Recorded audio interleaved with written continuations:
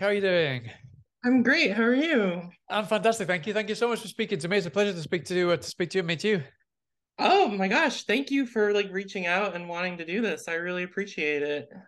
And also, thank you so much for a fantastic book. I mean, you see my review already. The Trees Grew because I believe it's such a fantastic. And I'd never actually read anything written by you before. So this was the first thing I read, and it was just you had me hooked from the very Wow, first story. So congratulations, thank you so much. thank you so much. That means a lot. I really that book is really special to me. So it means a lot when people, respond so positively to it. Uh-huh. So I mean, I was looking up a little bit about the kind of the background for these specific short stories, and it was originally it went by another title, I think, when it released in the US, and then it's in the UK through Titan Books that is released through the name of one of the other stories. No, when you Yeah. actually came up with these stories, were they all? Was it like an album, so to speak? Was it something that you wanted to create as a kind of accumulation of very similarly seemed topics, but kind of that ran through from very young age to kind of like older people and sort of kind of realizing mortality and maybe the death of parents. Was that always in your was that always your intention to kind of go through the whole lifespan, but kind of have a central theme throughout? Oh, definitely. Yeah. I mean, I wrote a lot of those stories. Funnily enough, when I was first falling in love with my boyfriend who I live with now, we were just starting out and I had just graduated from grad school and we were living together in Cambridge and then the pandemic hit and we were just really discovering each other as people and I really wanted to write a a collection of stories that really focused on just relationships and human relationships and our relationships with love and life in general and death. And I kind of spent a lot of the some of the stories were written pre-pandemic, like a couple, maybe two or three were written pre-pandemic, but pretty much all of them were written, while the pandemic was happening. And I was just really filled with a lot of intrusive thoughts about my own mortality, my own relationship with my partner, how I view myself and how I view other people. And that was kind of the springboard for how this book came to be. And like you mentioned, it was originally published with a small press called Off Limits Press, and the book Right. was called The Strange Thing We Become and Other Dark Tales.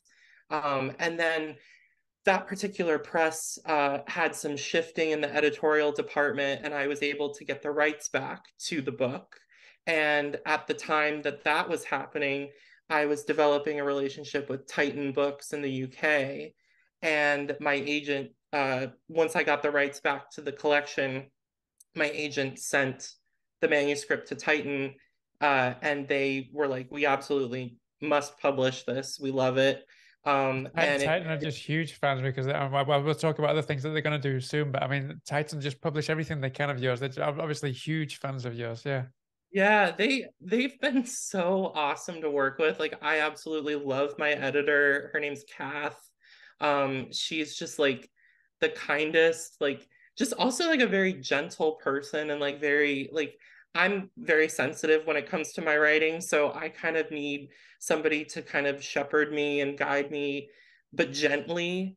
I don't really aggressive editing. You know what I Right. mean? I love editing and collaborating, but I Yeah. like when editors ask questions and when they kind of gently lead you toward a realization that you weren't thinking before. Right. Rather than And kind of Kath, putting words into your mouth or making you say things that you wouldn't otherwise want to say, no, right, kind of thing. Yeah. exactly. And Kath is exactly like that. Like she's um very thoughtful, very reflective, but she guides me to answers that I wasn't originally thinking of. You know what I mean? Um, so the Titan's just been great to work with, and like you said, they've picked up pretty much all of my material, and they've actually bought a couple other projects that I haven't announced yet. Like that's going to be published in 2025, 2026, and 2027. Oh, So I'm pretty much like with Titan for the long run, I think. yeah, yeah. I'm not surprised you're thinking about mortality and things like that already, because you're in it for the long run already. Yeah, but no, I mean, Yeah. but at the same time, I mean, I mentioned there that these feel very very close. They're almost all siblings, the stories in this book, but at the same time, they're very thematically similar, but they're very different in terms of the subgenres that you've written them in. Because Hmm. obviously your trademark for a lot of your fans is that you're very kind of body horror, very pure horror, and there are Yep. some in here. But this also goes on to kind of really roller coaster thriller rides, some very Yep. poignant stories. Was that always your intention as well, to kind of was to deviate slightly from the pure horror and bring some other things in there, just to kind of bring new things into the mix? But at the same time, was it difficult? Was it a difficult balance for you to kind of keep this pure horror and these thriller all in the same book? Yeah, I'm really glad that you picked up on that because I think the strength of any fiction collection is like if it's diverse enough, but also that it's not too different. So the stories have to be, they have to like interact with one another in some way, but not be so alike that a reader feels like they're reading the same story over and over again.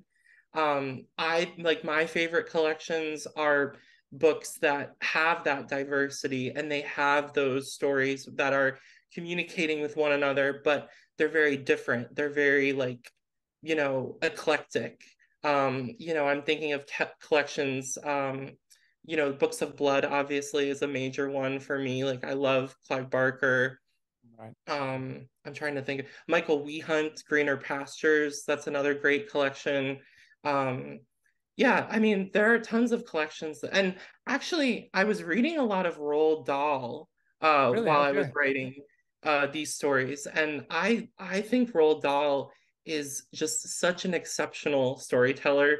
And Mhm. just his way of is he's just like so elegant, so classy with presenting a story to the reader. And I really wanted to like capture that elegance with my own pieces in this collection. But more to answer more of your question, I absolutely was, trying to bring that diversity to the collection without making the stories seem like they're not connected with one another and in such a way like but I also wanted to give readers like a taste of maybe future genres that I'm kind of looking to dabble in. So Mhm. the last story in the collection, I feel like that was a great note for me to end on for this particular book because it's not necessarily the body horror that people have come to know from me. It's more like just very dark, bleak fiction.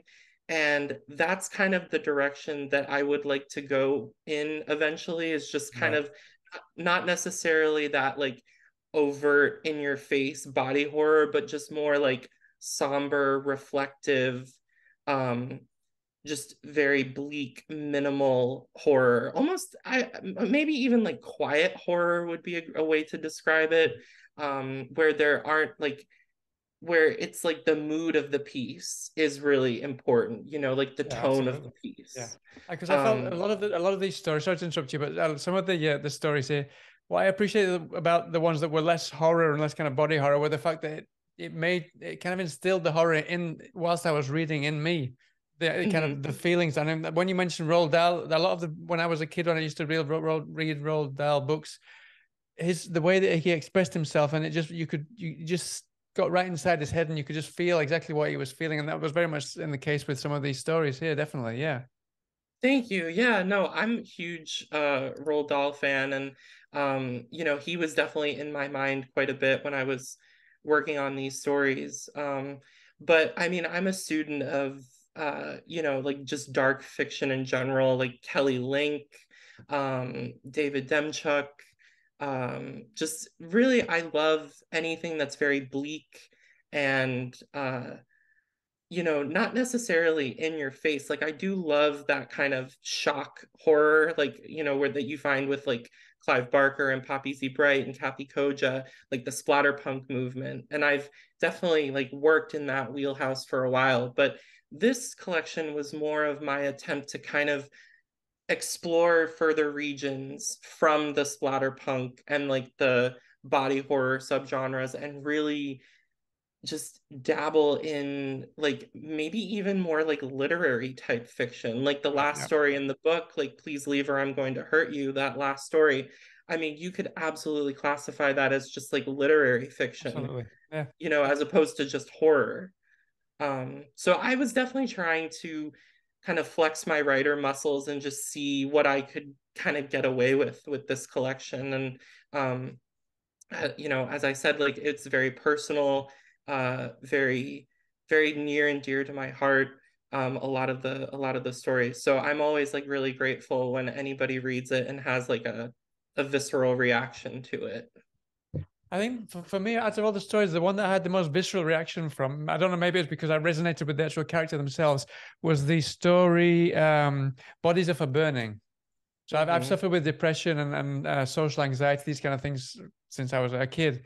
And so just to read this person, and you really kind of got into the mindset of this person, and all these thoughts that they go through, and the automatic negative thoughts that they have to deal with every day. How personal was that for you, and how did you research that? Or how if it was very personal, that must have been very complicated to write in a book, knowing that other people are going to read about that. No, obviously a very important Yeah. subject to share with people, that to make them realize that that's something that they aren't suffering alone. No, but at the same time, it must be Yeah. very hard to put something like that into words, into a book that you know is going to be published for millions of people to read. Yeah, and I'm gonna get a little personal here, and I apologize if I overstep in any way, but I mean that story is very personal to me for many reasons. Um, in 2020 or 2021, I was diagnosed with OCD, um, and I still suffer from like intrusive thoughts. Right. They're not as bad as they once were, but when I was first diagnosed and was really kind of in the thick of it and really suffering from these just awful, awful thoughts, it was the most frightened I had ever been in my life. And it was like living in a nightmare constantly. And I was afraid of myself for the first time in my life. I had never been, you know, afraid of me and my own body, my own mind. Yeah. And it really showed me how we can be like, we can be our own worst enemy. We can be like the creator of our own destruction and downfall.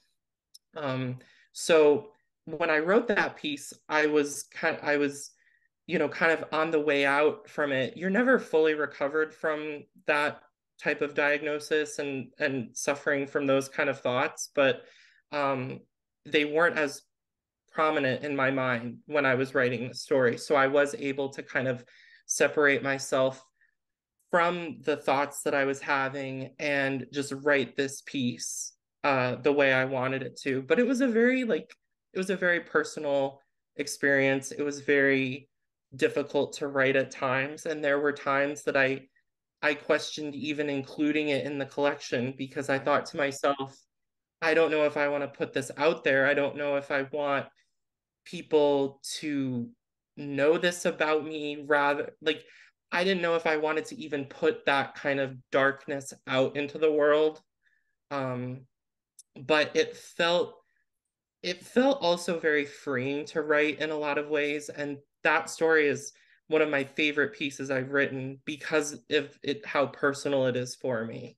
um so that particular piece, it's early on in the collection. It kind of sets the tone for like the rest of the collection, because the first story, You Follow Wherever They Go, is quite gentle and uh not really like not that dark. But then once you end that piece, the first story, you go into Bodies Are for Burning, and that's just kind of like a sledgehammer right to your face, you know? Like it's very assaulting. And I kind of wanted it to be like that because that's how those thoughts felt when I was experiencing them at that time. They felt I felt like I was so powerless. I thought like I just had like the wind knocked out of me, and these thoughts were just coming at me like night and day, and I just could not turn them off. Um, so the placement of the story in that collection is also very particular and very specific. So I would want readers to know that as well. But I look back on that story and I've definitely grown. I've developed mentally since then, and I'm, working with like a therapist and working on my mental health every day. So I feel like I've come a long way, and that's uh, like a perfect little time capsule of like what I was going through at that time. And it's Mhm. almost kind of it's I get kind of sentimental thinking about it and looking back at that, because I feel I feel sadness for that person, um, but I also feel free looking at that person and remembering like who I was. Mhm. Yeah. But if it's any consolation for me, I felt it was one of the strongest stories, and I felt it was a story that needs to be told because I mean, I couldn't speak from someone who hasn't suffered, but I mean, for having suffered similar symptoms myself, it just felt so truth and so it showed that despite people having such horrible and disgusting thoughts, all that the protagonist was concerned about was the benefit of the welfare of everybody else. And it just Yeah. really touched. It was a really touching story in the end. And the end of it, and that's why when in my review I said that all of these stories here, despite how dark they go, they're always uplifting and touching and kind of remind us how beautiful we are as people, even though we go into these really dark places. No. That means a lot. And that's what I've really tried to convey with especially that story, was that when you're going through those thoughts, I, like in my experience, I was worried about other people. I was scared of myself and these thoughts that I was having, but I was worried about the well-being of other people. And I think that I hope that that comes through in that piece, and I hope it shows that there is like a semblance of hope for just humanity in general. Yeah, I mean You know? that was exactly what something that I really picked up from all of the stories was the idea that no matter how dark everything is, there is some kind of hope somewhere. There was a silver lining. Yeah, So there was like a silver lining to this black cloud all the way through the book. Yeah, which I loved. great. Absolutely. That means a Mhm. lot. Thank you. Thank Uh-huh. you. So I mean, also I mean, that was one of the pure horror stories. The other horror story that was very Cronenberg-esque, if that's the word that exists, was the trees. The name of the book, The Trees Grew Because I Bled There. Um, that also had kind of an inspirational message at the same time. This was one of the stories that really kind of brought in the idea of parenting, which is something that plays heavily in the whole book in the book as a whole as well. Was there any specific reason why you wanted to deal with parenting in this book? Because it is dealt with in quite a few stories in this book. Yeah, I think, I mean, I don't have any children, so I come at it from a very different perspective in that parenting seems to me like the ultimate gift you can give another person. It's a responsibility that I would not take very lightly. It seems like the ultimate sacrifice in a lot of ways, but it also, like I said, it does seem like a very important gift to like nurture another human being and raise them and educate them, let them learn about the world and watch them grow. And I know a lot of people can relate to that. I know a lot of horror readers are parents themselves. And, my own feelings just about parenthood, coupled with the fact that I expect, horror fiction really resonates with people when it's something that they can identify with on some level. And so I was thinking from like a writer perspective, like what are people going to really identify with in these stories? But then I also was thinking on the other side, just relationships in general. What are really powerful relationships? And I think the relationship between, you know, father and son, mother and son, mother and daughter, father and daughter, like those relationships are so vital to like just fully forming and like becoming a human being. Um, that if anything goes wrong in that situation, it seems like the ultimate horror. And I mean, thankfully, I have very great relationships with my parents. It wasn't always, you know, roses and sunshine, but you know, my parents and I definitely understand one another now, and we're kind of in a really great place, and they're just so supportive and so kind. They've always been very supportive of me and like my dreams to tell stories. But that relationship, it's very complex, and I like exploring those kind of complex relationships in fiction. I think that's where really compelling drama lies. You know, and a lot of these stories, they are horror, but I also think of them as like little plays, like little drama, you know, like you're not supposed to be here. That, I mean, I sent that to my manager before the collection was published, and he was like, "Oh, I could definitely see this as like a play, like on a stage It could somewhere, even be you a know?" film or a short film. Fantasy, yeah, it was fantastic. It was the most kind of gripping story of the Yeah, book, definitely. Yeah. thank you. So, I look at it from a theatrical lens as well. Just, you know, what's going to be the most compelling dramatic way to tell this story. And, you know, parent-child relationships are often fraught with drama and, um, you know, sacrificing and maybe misunderstandings, anything like that. So that to me is really fascinating, and I think that that's why I gravitated toward the parent-child relationships so much with this book. Mhm. And one story that was particularly intriguing for me was when you had what was the name of it called now? Where Flames Burn Emerald Grass, I think it was, where the Yeah. father he was a recently widowed father. I don't want to give too much away, but he was concerned about his daughter not having a maternal figure. Was that something Mhm. that was playing on your mind at the time? Was there any specific reason why you wanted to focus a story specifically on a father's concerns about there not being a maternal figure in a family?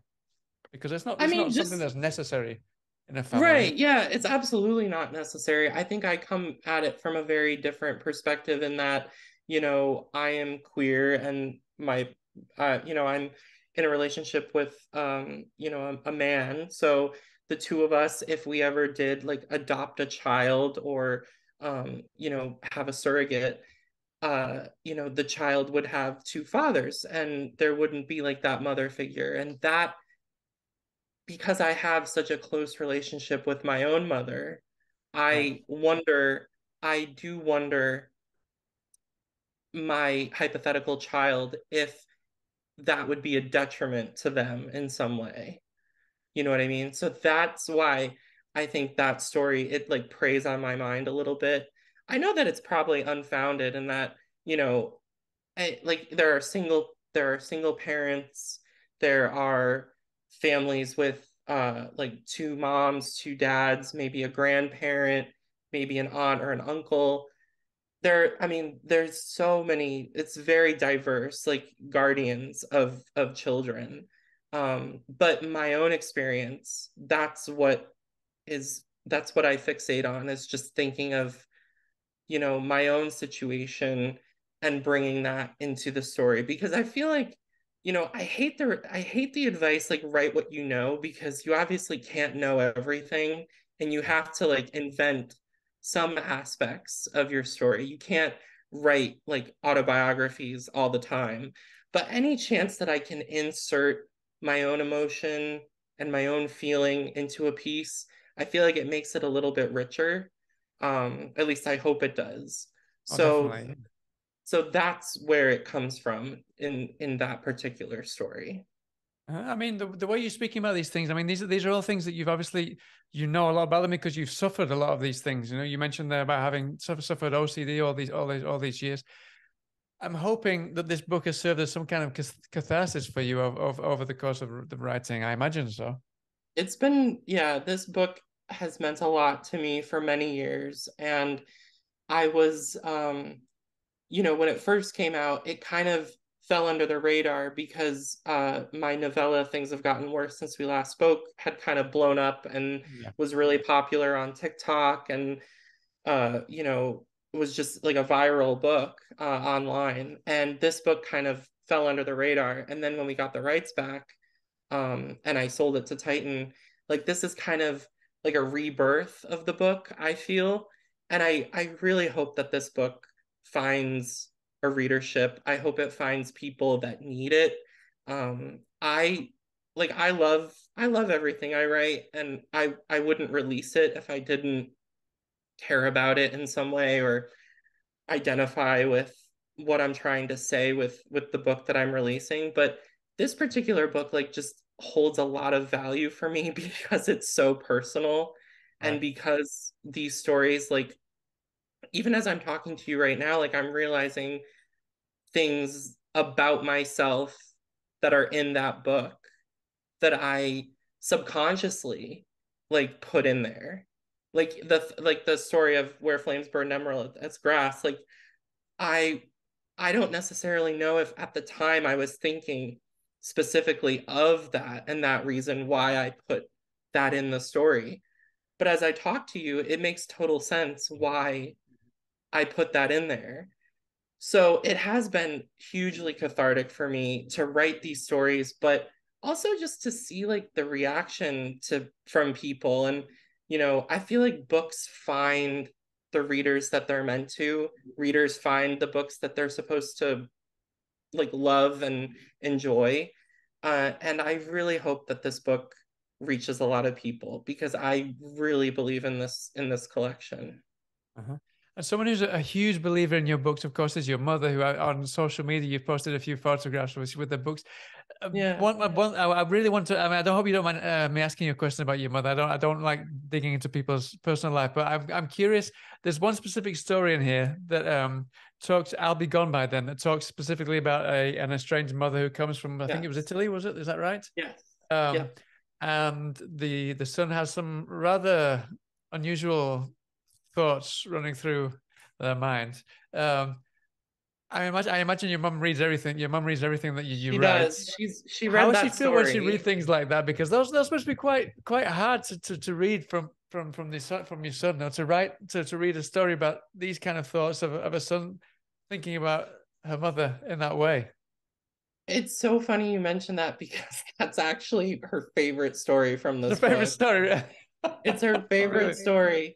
She absolutely loves that story. And she's so just transfixed by that story and like the ending. I don't want to go into spoiler territory, but No, the ending just the saves everything ending. that's like it goes before it, of course, but it just goes down such a dark place. It's very similar to the one I talked about, bodies off a burning. That the thought processes Yeah, throughout there are just so terrifying. But obviously, everything is redeemed in the end. But it must have been very hard for your right. mother to read something like that and think, what's my son thinking about here?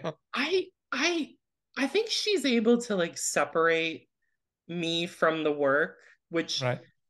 oh, some people like really cannot separate like the art from the artist. Yeah, absolutely. And I don't know where I stand on that issue, to be perfectly honest, because I feel like there are some authors that are deserving of, being held accountable for what they say online and, Right. their viewpoints. But then on the other hand, you know, the art is a separate entity from them. It obviously came from them, but it's not It's a piece literally of fiction. them. Yeah, absolutely. Yeah. It's a piece of fiction. But I think my mom is really able to just to get back to like the point of what you were trying to say. Like I think my mom really is able to separate me from the fiction. And she also just really enjoys like horror and thriller, dark type material. So I think she gets really jazzed whenever I know she does get really jazzed whenever I send her like a new short story or a new book to read. It just like really excites her.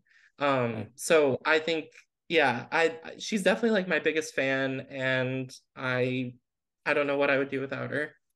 I don't blame you. No, she's obviously a fantastic fan because there's so many photographs, and you can see she's so happy with all the things that you put out there. It's fantastic. So listen, I don't want to keep you too long. So I mean, I mentioned earlier that Titan Books is a big fan of all of your work, and I know that you've got just recently revealed that you're going to be releasing a new. Is it your first full novel? I think no, called Yes. Everything the Darkness Eats, which I cannot wait to get my hands on. What can you Yeah. tell us about that book, and how long has that been in the pipeline? It's been in the pipeline for a while. I wrote that book like right after I wrote Things Have Gotten Worse Since We Last Spoke. So I wrote Things Have Gotten Worse Since We Last Spoke like end of 2020, and I wrote Everything the Darkness Eats in like January 2021, February 2021, like those 2 months. And that particular book is like you mentioned, like my first full-length novel, and it's set in a fictional town that I've kind of introduced in some of my shorter fiction called Henley's Edge, Connecticut. And in this town, there are like several just kind of bizarre disappearances. People are kind of being abducted, and local law enforcement is trying to kind of decipher what's happening. Meanwhile, we're following kind of all these other lives that are being interwoven with each other, and kind of results in this just gruesome showdown at the end. And just kind of the whole book is basically about small town lives, how difficult it can be to be queer, openly queer in these, conservative Yeah. communities. It's about trauma, it's about grieving, losing loved ones. A lot of the themes that I explored in the Trees Grew Because I Bled there, I'm also still exploring in this particular book. So that's coming out from Clash in June That's right. in Yeah. the US, and then it comes out from Titan in July. That's right. 3rd of July, yeah, Titan. 20th of July in Clash Books. That's right. Yeah. Uh-huh. Yeah. Perfect. And what can you tell me briefly? How was the transition? I mean, obviously, I'm sure you've written more shorts, and you've probably been preparing various novels over the Yes. course of the last few years. But what was the kind of the transition from writing shorts to coming up with a full length novel, and why this specific story for your first full length, your debut novel? I think, it was difficult at first because I kind of thrive in the short story, framework. I like telling stories in condensed formats. I like small cast of characters. I uh I started primarily writing for theater when I was really young. Okay. So my whole upbringing, my whole education is based in playwriting. So my thoughts are, how can I tell this story in a contained location with as limited characters as possible?